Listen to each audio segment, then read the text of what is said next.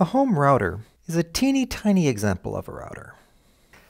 An ISP or a data center might have a router that looks like a big chunky box with a lot of cables going into it. In general, a router is a device that connects two different IP networks. It acts as a gateway. Hosts on one network that want to send traffic to the other one forward that traffic through the router. While most hosts might have only one interface with an interesting IPv4 address on it, a router will have two or more. A host on a local network knows about a default gateway, which is a router that's connected toward the rest of the internet.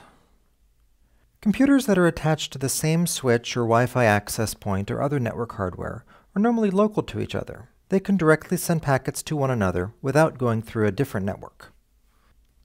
And as we saw before, they have IP addresses on the same netblock. But here's Alice over here at 192.0.2.104, and here's Chandra over here at 198.51.100.17.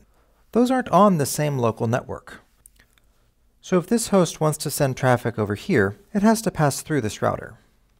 That default gateway may also have a default gateway itself. But eventually, as you go toward the rest of the internet, you'll eventually reach the defaultless part, where routers on major transit ISPs know about the global routing table, the directory of all public IP networks. Routers up there don't have default gateways.